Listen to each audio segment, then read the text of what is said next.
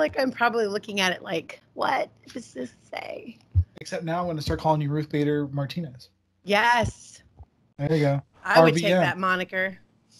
We should start wearing costumes because we're going to be on. If Travis starts uploading videos, we're going to have to, make ourselves look cute. When Travis starts uploading videos, this is happening. I know. I put everything that I had on the thing, so you can decide. I think it's full now, though. By the way. Okay. Yeah. Cool. Because they're very big files. Okay. Yeah. All right. Let's do it. Chapters 20, 21. Okay. Okay, we are recording and.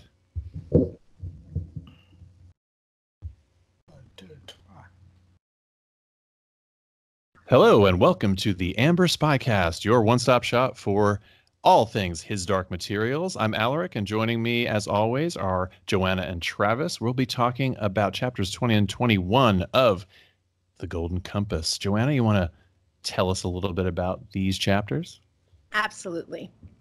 So as Iorek makes his way across the ice, Lyra waits impatiently for him to arrive at the palace in Svalbard.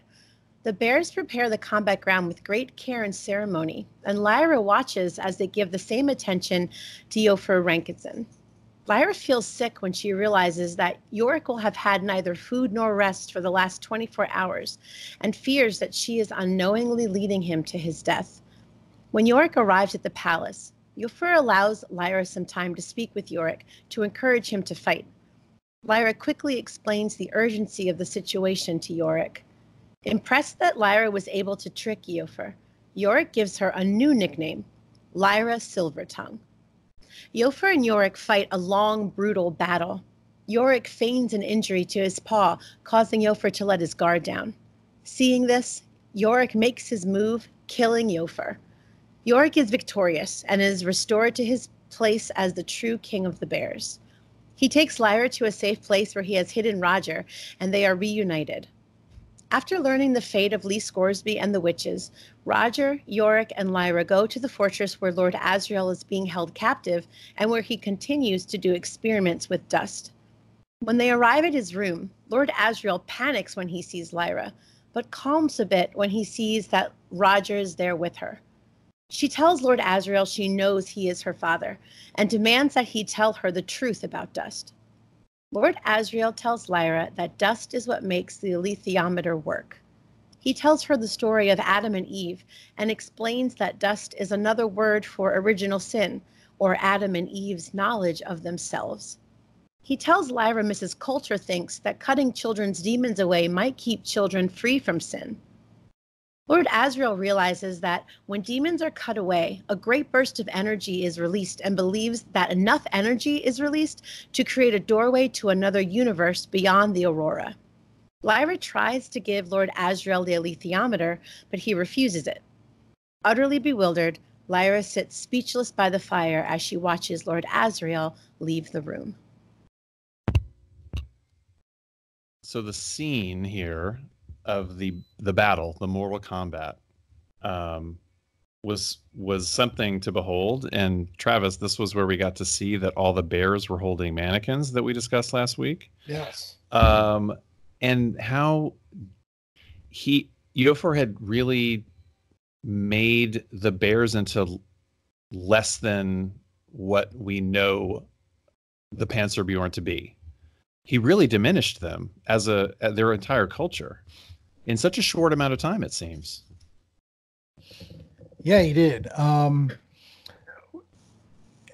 Again, last week I talked about it a little bit. It reminds me a lot of being in DC and just how much things change when a new leader shows up. The entire culture changes. You get a sea change of everyone trying to figure out how to curry favor with the people in charge.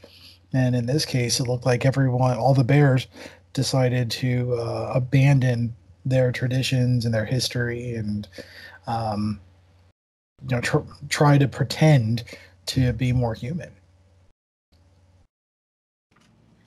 And I don't want to jump too far ahead and skip the great discussion about the battle, but it's clear that at the end of the battle as well, how the bears feel about the way that shift occurred and how they feel now that something, it's changing. Uh-huh. Yeah, I don't want to get into it right now, but I can't wait till we get into that part. The battle itself. So Iorek approaches. He appears to be alone. Lyra runs to him, or is allowed to run to him. The sort of thing about this moment is Iofur is doing these sort of overblown warm-ups. They're bringing him things to hit. He's being, she notices things about his routine that don't stand out so much to her, but it feels very theatrical, like he's putting on quite a show. It still terrifies her because he's monstrous, and the pageantry is one thing, but his armor does look intimidating. Uh-huh. Even though we know as the battle progresses that we'll find out that maybe isn't quite as well made, or the quality of it is a step down from someone who put a little bit of heart into it. Yeah, I'm glad you noticed the theatricality of Iorek's like pre-fight calisthenics.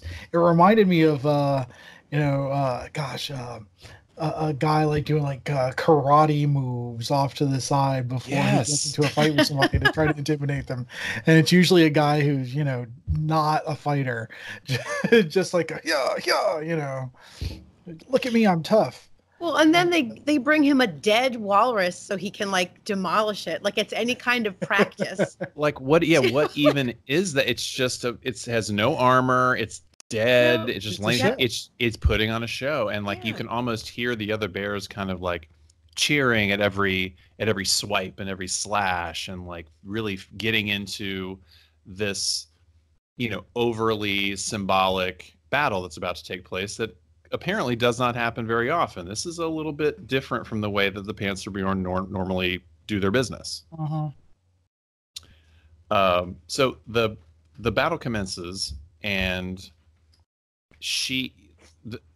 Lyra is so upset by how this is playing out, and before they battle,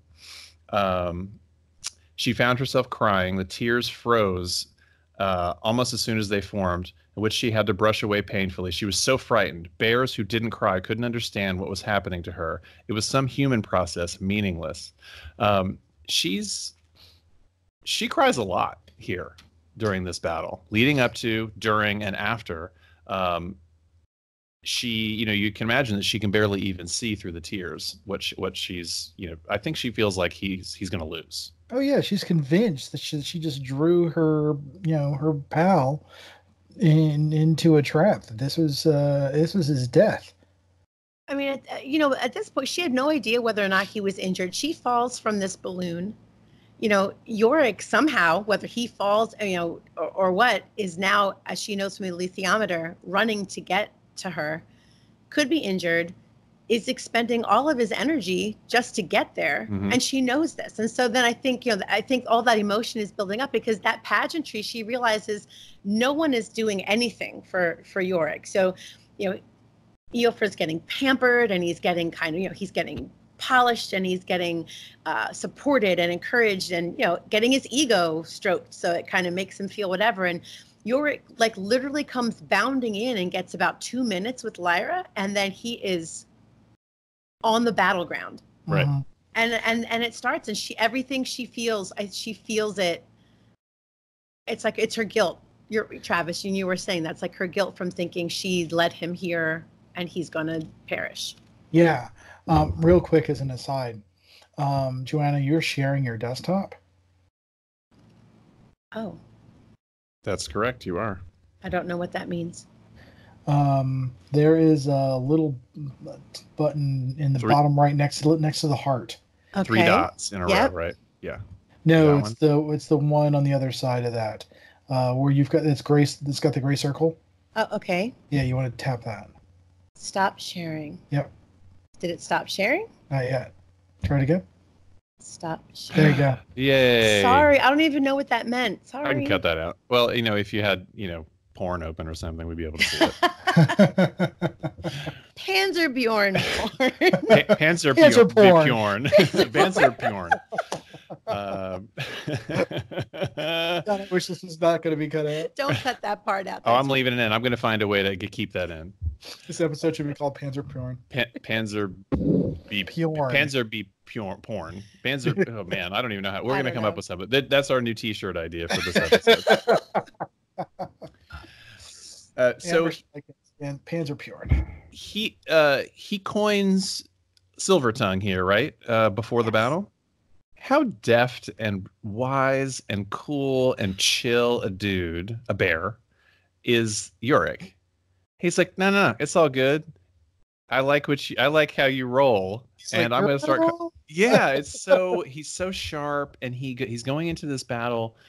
Of course, Lyra is upset. She's human, and she can't see the deception.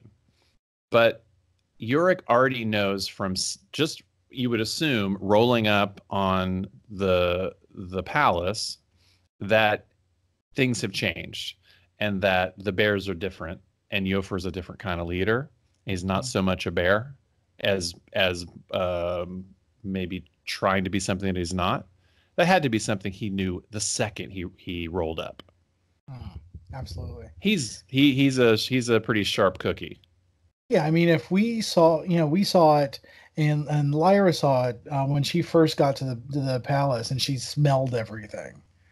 So with his bear senses, just imagine how horrific that place has got to be for him. Oh, sure. It's like a horror show. Yeah. They cleared the little battleground, but that's not hiding what else is going on there. Yeah. That's why the first thing he says when he gets in and he's announcing his terms of battle to the bears, you're tearing this down. If I win, this whole joint is coming down around our ears because it's ridiculous. Sure.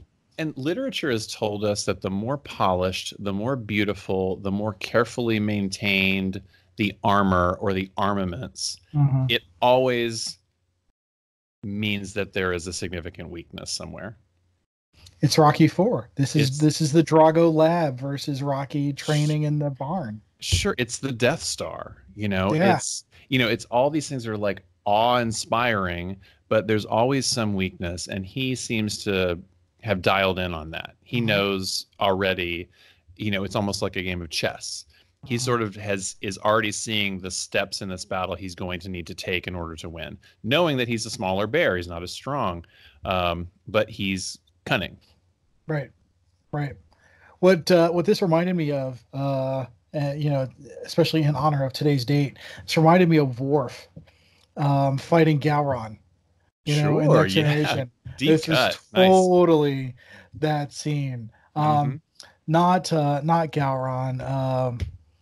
What was that guy's name? I literally just watched that episode recently. Larson Beitor's brother. But yeah, I know it's going deep. I know it's a slightly off topic, but this is on topic, Trav. Anytime that Star Trek comes into play, it is on topic. So the battle is commencing. Lyra is freaking out because Iorek has a significant gash in his stomach. He's bleeding. She notices that he's bleeding quite a bit. He's pretty beat up. He's taking hits, but Iofur's armor looks worse. His protection is little by little being removed, perhaps, but Iorek is still taking a significant beating. He's getting smashed around pretty bad.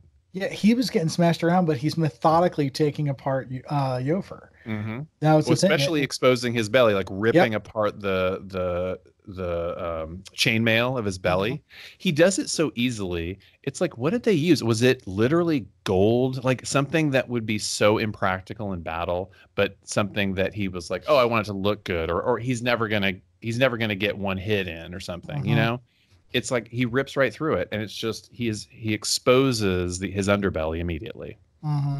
There's a bit that really stood out to me. Iofur at one point is like raining blows down onto Iorik's back. But they're careful but Pullman was careful earlier in the scene to make clear that all of Iofur's all of Iorik's armor is on his back. Yes. He did not have anything on his belly, right? Right. That's what she notices that about. She's like, oh, poor Iorek has no armor on his stomach. Uh-huh. And he gets injured there. I mean, he does take some swipes there on his belly. Uh-huh. Uh-huh. But of course, Iorek seems to know what he's doing, and he starts to feign a significant injury to his paw. His paw sounds cuter than what it is, but his paw, his foot, it's not his foot, his paw. And he's favoring it significantly, so much so that Iofur is striking him and fighting him, knowing that is a weakness.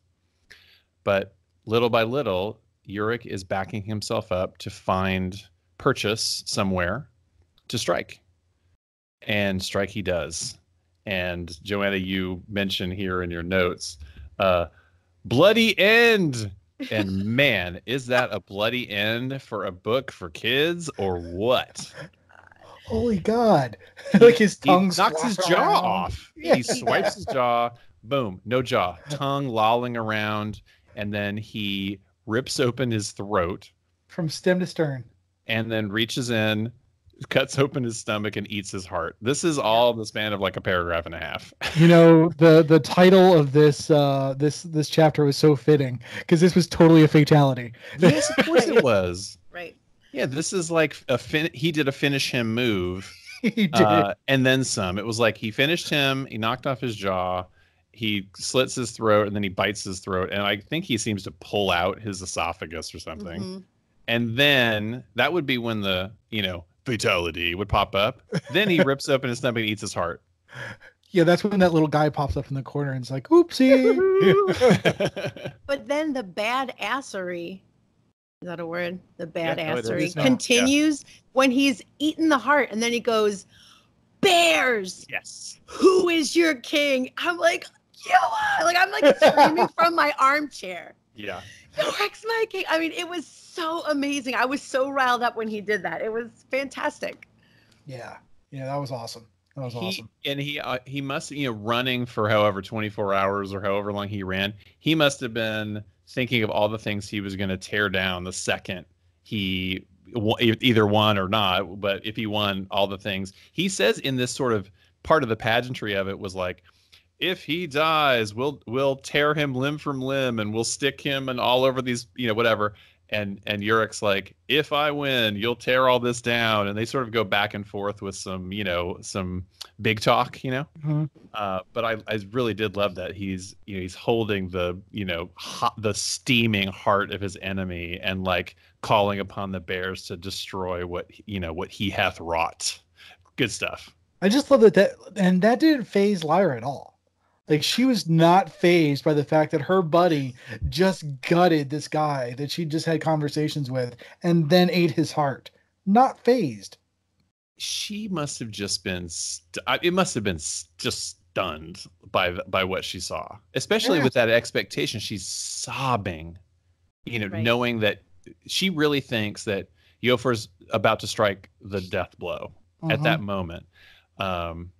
And then it's like, oh, no, it's, something else happened. And, we won. It's kind of, there's a real surprise and a shock, I think, that she must have experienced. And shortly thereafter, someone's like, oh, here, eat these seal kidneys. And she's like, okay. Kind of just like, and they're delicious. And the buttery blubber and all that stuff. I mean, she's like, hey, she might as well just start living as a bear. Yeah. When in Rome.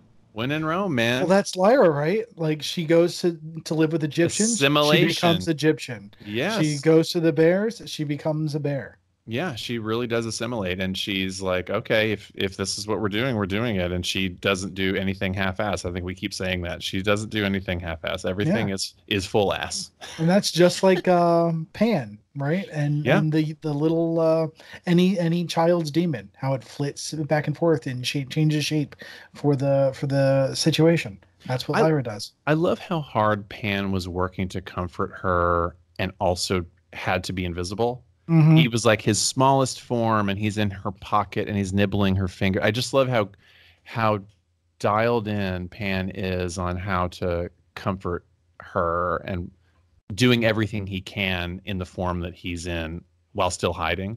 I just thought that was really touching. And he can't even see what's going on. Right. He's in her pocket, hiding. I wonder how they learn how to do that, because like you think about you've both got kids, so you've gone into the self-soothing phase, and you want them to figure out how to make themselves feel better. Mm-hmm. I wonder how the demon figures out how to soothe its person. Well, I mean, let's dig into that a little bit. Like, as a kid, when you're self-soothing, I think thumb sucking is something. A stuffed animal, a nightlight, like all these little things that you use to comfort yourself when you're a child. That's all wrapped up into like a little living creature. Pan can generate light, warmth, comfort. Can talk and whisper and all those things that, like, even more so than what you can do with things that are not alive. But pets are another thing that are help soothe young kids. I've seen dogs and cats are very helpful for kids. But she's Pan has all those things and more, and he's part of he's a stuffed animal has no awareness of what a kid needs. The kid has to dictate everything. So if there was a more of a push and pull between the two, that could really, I can't imagine a child needing any comfort that has a demon. I guess that's why Lyra was so offended when Mrs. Coulter suggested that Pan would be a pet. Right. With after the intercision. It offended me, and I don't even have a demon. It's like I was offended for the two of them. And all demon kind. Is that something? I don't know. I don't think the demons like organize and have their own thing. Like, so they start to tear down immediately, start just like ripping apart the palace and throwing stuff in, down off the cliffs. And Lyra's like, there's people in there, can we get those out first? And, she has to get Iorik's attention, and luckily they're able to get the people out. But it's been a while since I've read this book. But in my head, reading this, I was like, I forgot that Asriel wasn't actually there. He was somewhere else. Right. Yeah. I was like, oh right, he's not here. He's like somewhere within their domain, but he's not specifically at the palace. The princess is in another castle. Right. And it struck me because, of course, he's a very important prisoner. Someone that would carry a little more weight than just, this poor, schlub that Lyra had a conversation with that was, cranky about, how he was wronged by the university system or whatever. I appreciate that. But before we get to Lord Asriel, again, I realized he's not here. We get a lot of information about Lee Scoresby and the witches and what happened with them because, hello, Roger shows up and he was with Iorek. Thank goodness, because I was kind of worried about that little guy, but I'm glad that they ended up together. But Roger, imagine he was riding a very determined bear for a whole day. That could not have been easy. And then he had to wait. Like Iorek was like, you've got to stay here. Yeah, you wait here. I'll go and I'll come right back. And wherever that was. Wherever that was. It's like, was he just and like where? Like couldn't have been like really warm or comfortable, or he's out in the middle of Svalbard somewhere. Yeah, Pullman's got to curls up in some snow to go to sleep. There's nothing warm around here. She's like, oh, hey, let me pull this snow up here and go to sleep. It's like, man. Right. But yeah, I want Pullman to write the story of Roger just hanging out in the snow for a while. Because what did he do? Like that could be an appendix of some kind, like Roger's Day or something. Right. He like makes a friend. There's a Cliff Gas, like a kid Cliff Gas that he meets, while the rest of them are off fighting. You know what? Let's do this. We're still working on our fanfic, right? That's right. That's right. That could be our well, no, it's not. He's a kid, so it can't be our Panzer porn. No. But maybe something else. I'll cut that out. Thank you. So I know that we're going to move on to Lord Asriel, but I wanted to just make a note of something you had said earlier, which was how the bears, with the things that were shifting and how they at one point weren't really sure. They were just kind of doing what's in fashion. But as soon as Iorek won and said, take it down, every bear was on it. Immediately. And not just on it because, he told us to. Like, I love what it says in here. It said each bear knew what they must do. They were Iorek's bears now, and true bears, not uncertain semi-humans conscious only of a torturing inferiority. And then they swarm and they start to, so like they rediscover, they remember who they are, and they just take it all down. And I love that. I love that. They didn't want to be living like that. Like there has to have been a big part of them were like, we have to live like this because our king wants us to live like this, but they don't want to live like that. It was kind of bears. It was kind of like with when like Killmonger takes over. Like, do you know what I mean? Like, sure. And it's like, and they're following, Okoye is following, even though it's not what she, in her because heart it's wants her to duty. do, but it's her duty to do it. And they're the same way. Like, they are honorable and they're noble and they need to follow their king, even if the king is, a doofus. And he is. And the mannequins too, they were like, like felt stupid having them, and I wonder what Iorek thought when he came running through and everybody had a doll. That was when Iofur was prepping to fight, he didn't have his mannequin with him. Right. And that's when the ones that had the mannequins were kind of like, are we still doing this? Like, there was kind of a moment where like, are we still doing the mannequin thing because he doesn't have his? Mm-hmm. I thought that was really kind of striking too. But you're right. They're immediately shed that human patina that had been put on them, and they sort of were restored immediately. You're so quickly. They're okay, I'm ready. Let's do this. Yeah. I really appreciated that. And there seems to be kind of like bear wise bears, studied bears that know the history and things like that, which I thought was great. Shaw bears. What? Shaw bears. Shaw bears, like shaman. Like shaman. Oh, I like that. Shaw bears. Oh, I'm good with that.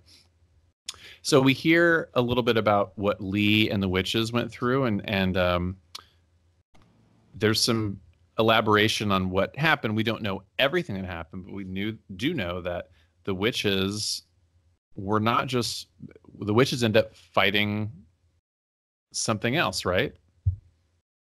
More witches. Yeah, right. I was like, they're fighting another witch clan, and then and they're not exactly sure why the other clan is attacking. Were they working for the oblation board? Is this just a clan disagreement? Right.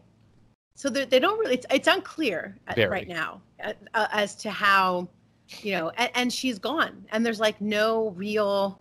They don't know. I can't remember if with the alethiometer if Lyra tries to learn what happens. I can't remember if she does or not, but she's gone. Like Seraphina's gone. All the other witches are gone. Mm-hmm. And then Lee Scoresby does that too. But Lee Scoresby, I'm a little surprised that Lee Scoresby is capable of fighting witches. Like witches are something that is within the, his they're in his wheelhouse. Yeah. You can picture him like in an action movie, like he definitely had two guns. Oh, standing in there with like two guns, and he goes, "Witches get stitches" or something like that, and like that's his thing, and he just starts like boom, boom, boom, boom, boom. There's some sort of heroic moment that it happens off camera. We don't get to see it, but that would be it for me. But that's his Texas moment. Yes. So that is his Texas moment right there. I mean, it's a pew pew moment. Yeah, Travis loves the Alamo. He loves anything that is like the Alamo. He loves Helm's Deep. Like, he just loves when it's like the few against the many, and that somehow the few, sort of prevail. And this is like, although in the Alamo they didn't really prevail. This is like not Davy Crockett, but Sam Bowie. Who was there? Sam Bowie. Davy Crockett was there. Davy Crockett was there. I mean, these historical, this is where we make our stand kind of thing. But he's in a balloon, it's not quite, it's not like he's in a fortress. Right. So it's kind of float. Yeah, this is where we make our float. But he's alive. He survived and he fought, and not that he won, but at least to a stalemate, he didn't die. Mm-hmm. We're sort of getting all this information piecemeal, but it sounds like it was quite an exciting battle that we missed. We got to see a pretty exciting battle ourselves, but we did miss a pretty cool battle that I would have liked to have seen. Yeah. Agreed. Maybe we'll see it in the show. I don't know. Whether you think they'll touch on that in the show? There's enough there. There's enough description to show something. Yeah. Or we'll get it in our Roger's Day Off story. Roger's Day Off, and then like a lot of Lee Scoresby winking and shooting guns. Exactly. Come here, witches. You're getting stitches. Wink. That's another shirt. Witches get stitches with like Lee Scoresby with 2 guns. We got. Oh man, I wish I had any kind of graphic design skill. Oh man. I got -0 if that's possible. The square root of -1. That's me. So this is tremendously exciting, of course. So we're able to find out a little bit more about Lord Asriel and where he is, and immediately we set off to see him. Lyra wants to give him the alethiometer. She's still very driven by this mission, this task, this quest to give him the alethiometer. He is not housed with the bears. He is housed a place that his choosing.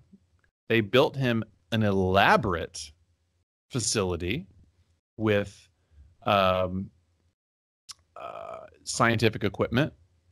And this was, I don't know if you could pick this up, but this is the first time that everything that Lord Asriel has and the things that he is using to study dust and what he's going to do, it's referred to as his materials. And I was wondering whether that stood out to you as, if it is or if it isn't, these are some of his dark materials. The things that he's using, these tests about dust, the things that they're learning and the things that they're testing and trying to use and what they're attempting to do. Is this some of the dark materials? I will admit I did not think of that. I did not make that connection before. Yeah, I didn't. That was a good catch. I didn't see that. I could have read too much into it. It's literally one of the few times the word materials even appears in this book, and it felt like it was a little kernel that was dropped. But again, we haven't finished the book, so I'm not sure what these materials are and if they are dark indeed. But it struck me. I just wanted to mention that. So they travel up to see Lord Asriel, and Lyra rides another bear that maybe isn't as comfortable as Iorek because he's a little harder to ride. But they get up and they go to see Lord Asriel, and they are greeted at the door by his manservant. He's got a manservant. He's a manservant. In prison. Yeah. He's exiled. Yeah, I would have been bitter if I were Lyra and I rolled up into the house. I'm here to rescue. What? Look at this place. No. Yeah, it's like real fancy. It's fully decked out with fancy chairs and nice light, and it's warm. He's got hot bath water. Who knows how they've got that? He's got glass. Oh yeah, which is apparently a big deal. It is. I can't imagine bears blowing glass. No way. No, this is tremendous. And like all the things he got had to have been, fetched and brought back to him in order for him to have this kind of accommodation.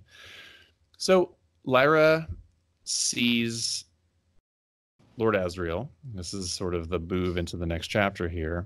And Lord Asriel freaks out. Flips out. Like, you're not supposed to be here. And she's like, I think, equal parts stunned and maybe a little bit pissed by it all. Oh, yeah. Like, what the H is going on here? Like, why is this happening? But he loses it, but only for a brief moment until Roger rolls in.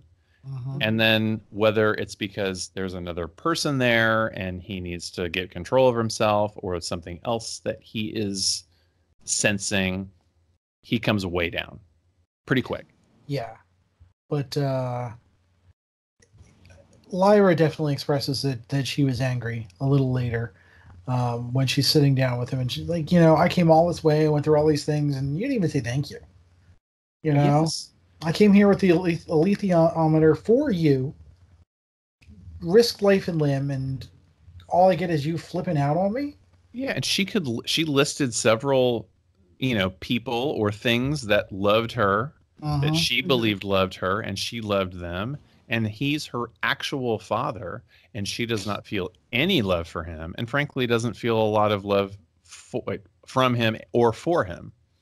She's kind of like, you know what? Screw this. Yeah. Right. Yeah. She's so baller. She's like, she's so, she's ready to like literally leave. It's like, I'm out of here. Peace out. Yep. And just fling the alethiometer at him, and then like flip the table over and run out the front door.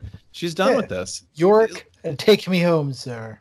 She recaps the entire book of the Golden Compass at one point, where she's like, I did this. I got captured by the gobblers. Blah, blah, blah, blah. All the things she went through to get to this place at this moment to deliver something she believed that he wanted her to bring to him. And this is the appreciation that she gets for all that. She's a kid. And also, by the way, his daughter. If it was just any random kid, I would still expect a better welcome than that. And she also drops that on him, and he's like, yes, so? Yeah, whatever. Yeah. He's very hard. Worst. He's worst. It says... So, we kind of moved through that pretty quickly, but, like, the fact that he was even able to get stuff from the bears, I love there's a part in here where it says that the bears had never met anything quite like Lord Asriel's own haughty and imperious nature. Not anyone, anything. Anything. Right? So, like, he is not this completely... nothing has ever come up against them with such haughty, like, entitled, like, he challenges Iofur and he wins. He argues because Iofur wants to be a human, and he's a poor bear, let alone human bear. And so Asriel just demolishes him with, and this is how he gets his way. He's like, this isn't enough. I need this. I want that. And so he's building all of these things, and the bears are just kind of giving it to him because Iofur does. And so, that in and of itself, like, he is just this force of nature. And his response to her is so horrible. Like, we're saying he flips out, but specifically, he says, no, why are you here? I didn't send for you. Like, what? Here's the thing, though, about that. And I did want to touch on that. Those exact words sound like he's afraid. Like, I read that as he was afraid when he saw her. Yes. And I want to know why. Why? I don't think she read it that way. Right. But she you're definitely right. didn't. She doesn't read that way, but you're right. He's terrified. Oh, yeah. He's clutching. Go ahead. No, go ahead. I was just saying, he doesn't want to see her. He's freaked out that it's her. And like, you shouldn't be here, in a way that we don't quite understand, but it's not that he's not happy to see her in the sense that you would normally say you're not happy to see one, but he doesn't want her to be the one that he sees at this moment. He does not want her in that space. Wait. Sorry. No, please. No, well, it's the same response with Mrs. Coulter. When Mrs. Coulter walks in and she sees Lyra there with the, guillotine ready to drop, she clutches the chair. He's clutching the mantle. Like, these people need some, I don't know, smelling salts, because they faint. They clutch. They're all like, oh, my pearls. But the vapors. That's right. But So we get that. Like, we see that. Yeah. We're told that, but Lyra doesn't see it. So you're reading it, I think, the right way. She is also reading it the way that anybody would read it, because you wouldn't notice that when somebody is screaming at you. Oh, right. Yeah, like, no, get out. Yeah. Yeah, but you're I'm reading right. that as a third person omniscient, you know? Yes, right. rather than the first person, oh my God, why is he in my face? You know? Yeah. I mean, he's terrified for her. Yeah. He says to her, after they've sort of gotten over this hump, he says, she's like asking him some pretty innocuous questions. He's like, I don't think I want to be interrogated and condemned by an insolent child. I want to hear what you've seen and done on the way here. She's like, I brought you the bloody alethiometer, didn't I? She is like stepping to him. She's not putting up with his you-know-what. Right. And like, this is when she dresses him down. And she doesn't read that possible anguish of him seeing her. He doesn't want to see her in that way. But once they've sort of settled into a conversation, she's still like fronting to him. Like, what? This is a Lyra who has seen some stuff. Like, this isn't the Lyra who's pretended to be in wars in Oxford. She's past the pretense. Yes. She is now the Lyra who has been kidnapped, who has almost had her soul removed, who has flown with witches. I mean, witness jaws knocked off and watched hearts a being jaw eaten. get knocked. Yeah, she's like, been after kidnapped yesterday. I don't. It's like, you ain't no big thing. Exactly. Sit down. Yeah. Exactly. Right. She basically becomes JoAnna.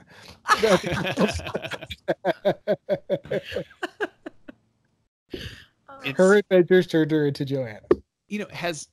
She's always been, she's evolving and evolving and evolving as a character, as the protagonist of this story. Is this as close? I mean, it's very late in the book, obviously, but is this the most defining moment for her when she sees him and doesn't cower before him? Maybe the two people that could make her cower would be Asriel and Mrs. Coulter at this point. And she does not back down from him. And he was maybe the last person on the list, because Mrs. Coulter's been checked off that list. Now we're down to the last person and the monkey. The monkey. If the last person on that list, and Stell Murray or whatever, but she has clearly stepped fully into the role of a leader and a sort of a champion for whatever cause she thinks that she's, whatever mission or quest that she's on. And she isn't going to take anything from anybody anymore. She's fully formed now, in a way. And the way she uses the alethiometer too. You know what? I don't know that that's the case. I almost feel like part of her anger is that Asriel took away her mission. Like, she felt like her mission was to save her father and then to go on adventures with him. Mm-hmm. And then she gets in there and he's like, I don't want to see you. So her first thought is, why am I here then? Why did I do this? I obviously I don't need to rescue you. You're living here in Sweet Pad, and you don't even want the alethiometer that I went all this way to bring you. Mm-hmm. And clearly you don't want me here, so clearly you don't want me to go on adventures with you. Why am I here? I had a mission and now it's gone. And I think it's more than just the mission too. I think it's that she now has, when she first encounters Lord Asriel, she doesn't have anyone in her life, even Roger, who is like the closest person for her at Jordan College. She doesn't have a close relationship with anyone. And so she defers to Asriel and to Mrs. Coulter at some point, like, just because she's yearning, she's trying to, have a relationship. Remember early back, she was like, maybe Mrs. Coulter and Lord Asriel will get married and maybe I can have, like, she was trying to form these things in her mind, but now she has them. Ma Costa loves her. Farder Coram loves her. Iorek, he loves her. Mm-hmm. In whatever way that a bear can do that, he loves her and she loves them. And it's the first time, I think, in her life that she's had that. And now when she sees him, she's like, I don't need you. Mm-hmm. Yep. I have all of these people on my side. All these people have my back. And again, then you ain't no big thing. Mm-hmm. That's right. So I think that's part of it. I think it's more than just that she's not fully formed, but she's come into her own. It's more than the mission, but it's because, she got there because of these people. Mm-hmm. They helped to create that Mm-hmm. for her. Yeah, and as much as she's independent and she doesn't need anyone, she is stronger for the people that have surrounded her up to this point. Mm-hmm. She's leaned on people in a way that maybe she didn't when she was at Jordan, and has had quite a bit of success by trusting other people. Yeah, I mean, at one point she misses Ma Costa's strong arms. I think they call it like her strong arms. Like she just wants to lay in them, and that is such a sweet thing for Lyra, who is like, I don't need anybody. Yeah. So they sit, and after everyone's calmed down a little bit, she says, "Yo, what's dust?" And here comes Captain Exposition. Basil Exposition. You want to take us down that road, Travis, about dust? It's an elementary particle identified by a Russian named Makarov, I believe. Well, Rusakov, excuse me. I don't know where Makarov came from. Rusakov. A Makarov cocktail. Heyo. God, sorry. And basically, it's original sin. It boils down to the church believes that it's original sin. They tortured. They had an exorcism in a lab of Rusakov, and which I'm really interested in. I really want to know what a scientific exorcism was like in a world with demons. Yes, and also an exorcism and an inquisition. Yeah. So there's a lot of mental imagery here about what I did not expect that. The red robes running off. Yeah. Yeah. Isn't it something that is kind of terrifying in a way that, you sort of discover something and you bring it and say, look what I've discovered. And the next thing you know, you're being like, tortured and they're certainly, they're scared of whatever this is. Is Rusakov the Galileo of this world? Was there a Galileo? There could have been a Galileo. Had there been, Lord Asriel would have referenced him. So I just wonder if that's who he is. But yeah, like going back to the exorcism and possession in a world where we know that demons are a thing, that they see them on a regular basis. How are you possessed by them? What does that look like? I want so much more of that. Or is that even a thing? And they've just made it up as an excuse to, torture this guy and get him to recant his discovery. Right. Really interesting to me.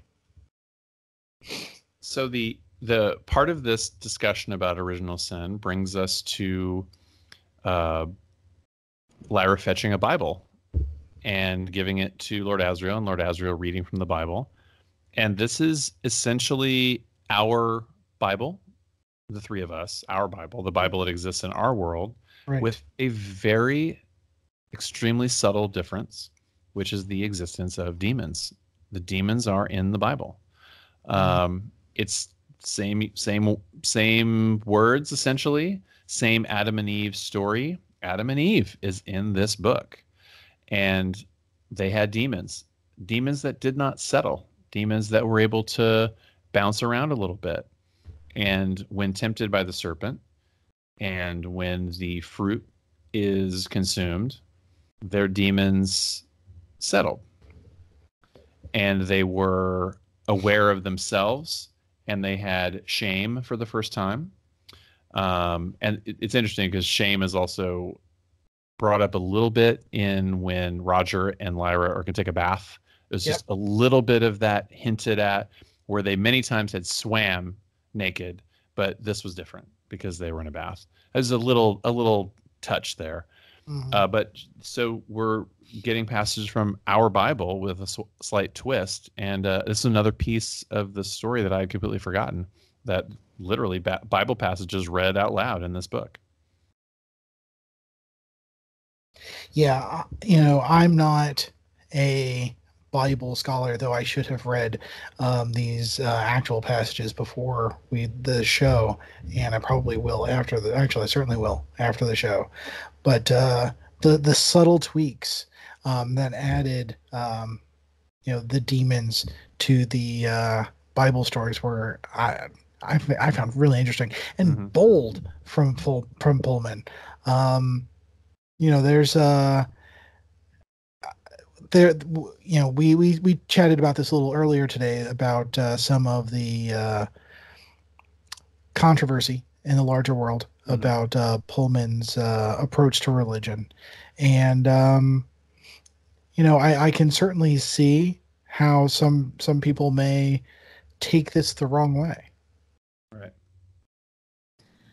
Yeah, I mean, looking at those passages, we learned chapters and chapters and chapters ago that when demons finally settle on a form, it is telling you a part of who you are. And we had to see the story of, if you're not happy, if you don't like this form that your demon took, like, you're going to have to learn to love or know that part of yourself, because it's a part of who you are. And so I love that that's what, when Eve in our story takes the bite and they get the fruit from the tree of knowledge, and they understand that they're naked and they see shame, they see themselves as naked. I love that the demon was a part of that. I think that was so cool that they saw their demon's true form, whatever it was that they truly were. And that was what, gaining that knowledge was what caused them to then at some point have to be expelled, shuffled out. Yeah. Yeah, it's really interesting and really striking. And altering a text like that, a sacred text, and altering it in that way is significant. Is a significant statement being made here. But I really found that it still read like the Bible reads. It wasn't so off-putting that it didn't still sound like the Bible. Right. And I think the offense that you were talking about, Travis, is it's obviously then it's about the intent of how these passages are being used and what they're showing about religion. I know that when we talk about Philip Pullman, we say, and I know that I've seen things that he said, that he's not attacking faith, he's not attacking belief. He's attacking this idea of like power and control. And that he's not attacking a particular religion. He's kind of doing like, just any kind of time that power is used that way. But he's also very clearly using the Catholic Church. And so I think that's I understand, religion and faith are two different things. Religion are the laws that you follow. It's being pharisaical. It's saying, if I do these things and follow things this way, I will get this result that I want. Faith is believing something and trying to work and move through that and have it work and move through your life. Those are two very different things. So I believe him when he says he's not attacking faith. But I feel like religion is the exact thing he is attacking here, because that's what's being used for the power and control. I'm not offended organized by that. religion. Organized religion that is, and then again, specifically using, the Catholic Church here, it's very clear that's what, like, it's not this amalgam of like Buddhism and Hinduism, and we're not looking at all these other, it's very clearly Catholicism here. So, I can understand why people's maybe bristled a little bit. But for me, part of what I think makes that's religion versus faith, because I would need to be able to hear that and see this and process it. And it's either going to help me to make what I believe or my faith stronger, or it's going to help me to question it.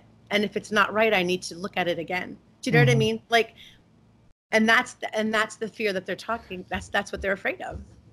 I'm sorry, please. No. I don't have anything else.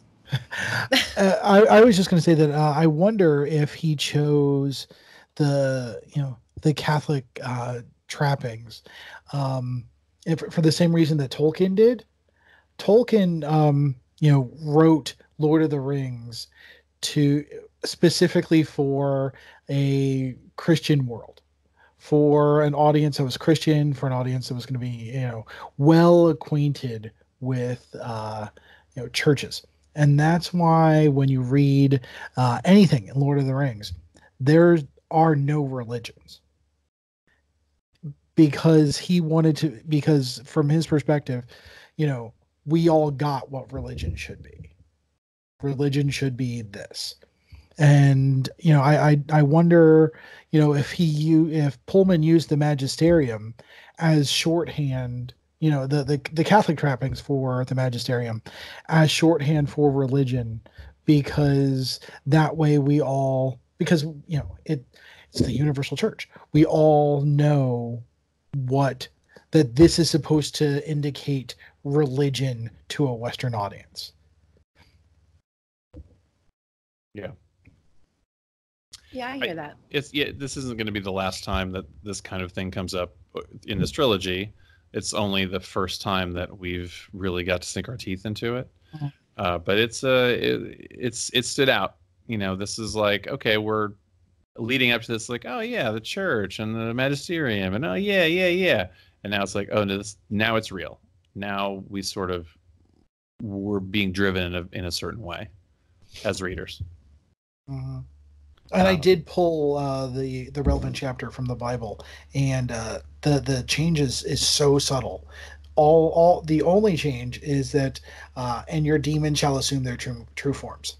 Everything else is word for word from the Bible, but he just added that one little phrase and changed the entire thing.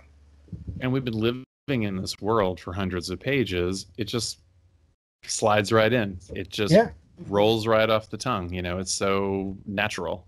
You accept it. Mm-hmm. It's just kind of its own magic trick in a way. Mm-hmm. I could probably have sat and read a whole new Genesis at this point that he wrote and have been fascinated by it. Which that would have been thrilling in its own way. So we get some of this, and we talk about original sin, and this is when we hear a little bit more about Mrs. Coulter and Lord Asriel's agendas, and what they are up to, and how those two agendas are different, only slightly, but they are different, and how Mrs. Coulter sort of rose to power in a male-dominated world, finding her own avenue, and consolidating power.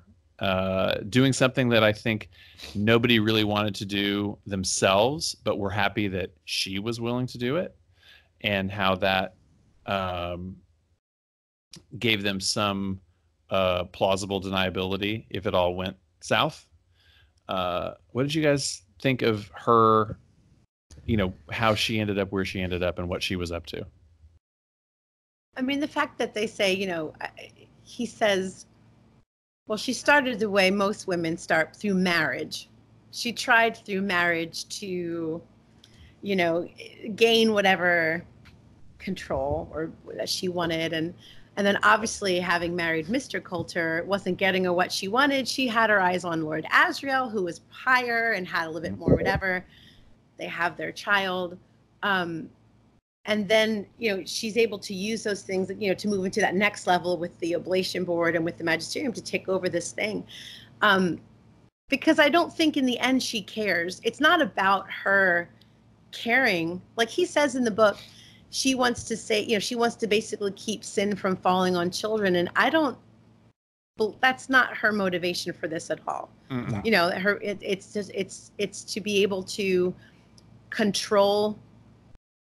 Because they talk about it. They talk about the control. Lord Asriel talks about like zombies in this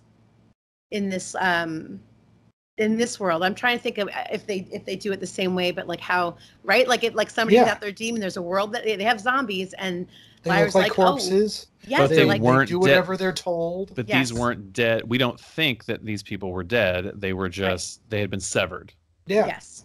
And they were just basically shuffling around life, similar to the kid, the kid that we saw, and how that was, terrifying in its own way, but they were able to utilize it as an advantage and have a servant, basically, someone who would just do whatever they told them and shuffle around and do it without questioning anything. Right. And that's what she wants. That's how wants. she's going to continue to rise to power. This is the best way that she can be. And if she's the one that's initiating this and she's the one that gets it to come to fruition and gets it to be, she's going to be the top dog under everybody else except who, I guess the actual magisterium or the actual, people that are in control in the actual church. Mm-hmm. But otherwise she's going to be top dog.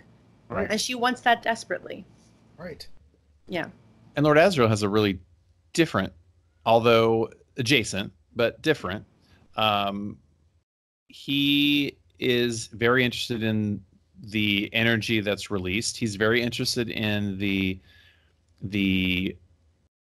other universe or the other universes, as he mentions it, and talks about the coin flip, it lands on heads, and in another universe it lands on tails, and everything extends beyond that point in its own reality. And that this city in the sky is somewhere that he believes is reachable. And this release of energy seems to be very important to him, more important than the intercision itself, than the release of energy and how that could be harnessed, because Mrs. Coulter does not seem to be that interested in the energy that is released from this intercision. There are traveling parallel paths as to what is happening here with the oblation board, but they both have very different endgame here. Yeah, my thing with Lord Asriel is he reminds me of that guy who tells you, oh, I don't like this, insert extreme politician here. He doesn't go far enough. He literally says that about the oblation board. He's like, oh, I don't like what they're doing. They don't go far enough. They're slicing kids off away from their souls. Yeah. But when he gets so fascinated with the energy, my first thought is, oh, he's going to cut some kid. Mm-hmm. He's going to do some intercisions himself and just absorb the power. Mm-hmm. Because he's talking about I want this energy. I want to go to this world. How else do I get this energy? I have to cut somebody off from their demon. Mm-hmm. I mean, it's a dead giveaway. Yeah, I mean, Lyra says straight up she doesn't. She has concerns about his sanity, and she's right. She is right. Well, yeah, and she says to him, she's like, well, what about you? What were you doing all this time? Did you do any of the cutting? And you know what? He doesn't answer her. Nope. What he says is, I'm interested in something quite different. And that's when he says, oh, the ablation board didn't go far enough. He's like, deflect. He never answers because there's no other way for him to know that there's this huge surge of energy when you sever a demon from a child, unless you were there. And even if he wasn't the one that was doing the cutting, he was there, just like anybody in Bolvangar was there. This is his Sarah Huckabee Sanders moment. Yeah. Where he's like deflecting and, dodging and not really saying what really is happening. This is his moment to sort of like, okay, he's disingenuous. Yeah. I don't believe a word he says. Yeah. And then he says the thing that he knows will keep Lyra, totally take her attention away. He's like, well, it'll open up a portal to another universe. Mm-hmm. And that's all he had to say. And that's all she wants to know about now. What do you mean? And, and so she totally loses sight of the fact that in order to do this, it was the thing she, literally went to save Roger from the first time there, and go, get all the other children out, and Tony Makarios, all those things. Yep. Yeah. All the things she's seen. Yeah. Anyway. And granted, it's fascinating and exciting and kind of mind blowing to hear that kind of thing, but still, she loses a little bit of sight of the. Yeah.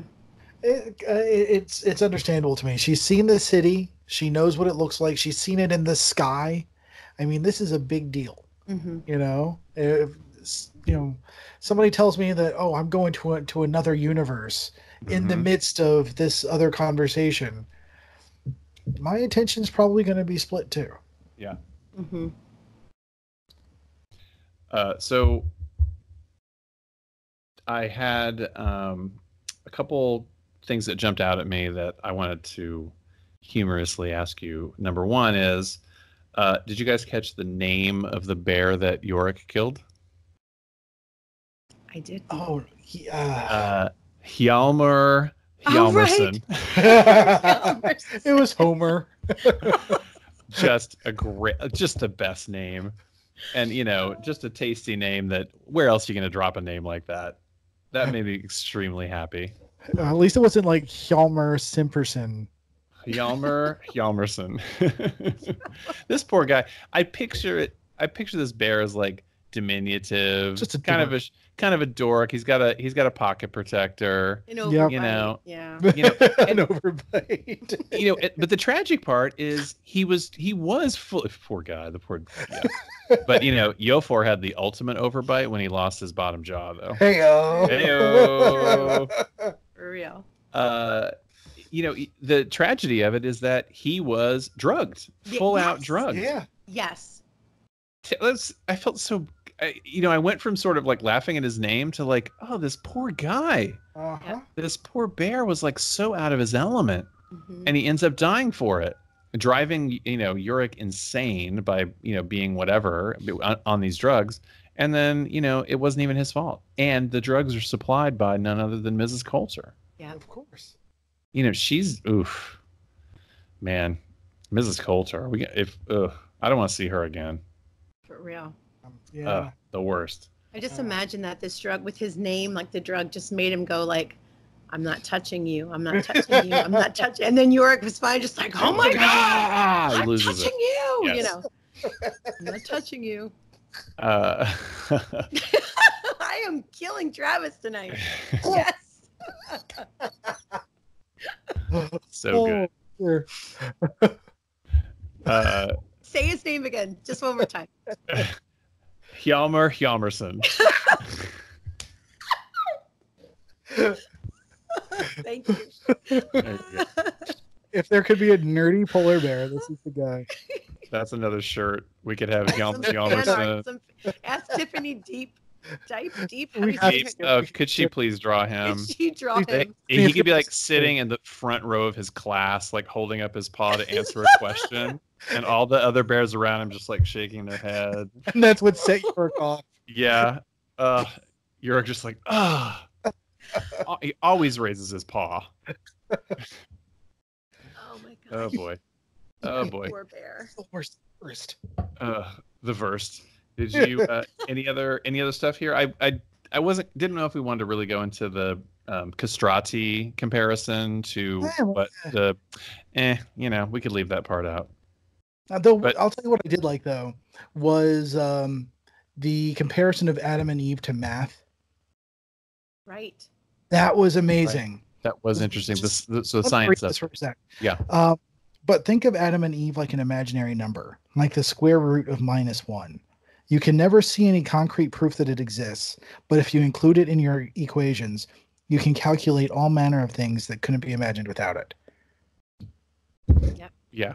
That was incredible. Yeah, that's quite the statement. Oh my God. Yeah, fantastic stuff. It's like it doesn't matter if they're real, it matters their effect is what matters. Mm-hmm. And that was just kind of amazing to me. Because I feel like that theme is going to play out throughout the series. Yeah, I agree with that. Yeah, that was something. That was definitely something. Yeah. JoAnna, anything else on your end? No, I'm dead because of that bear. I have nothing credible to add anymore except jokes about that bear. So now I'm going to now require both of you to say his name. Hjalmar Hjalmarsson. That's pretty good. Pretty good. JoAnna, what do you got? I don't know how to. Is it Hjalmar Hjalmarsson? So good. I like how both of our voices squeaked at the end of Hjalmarsson. Does he sound like Urkel? Did I?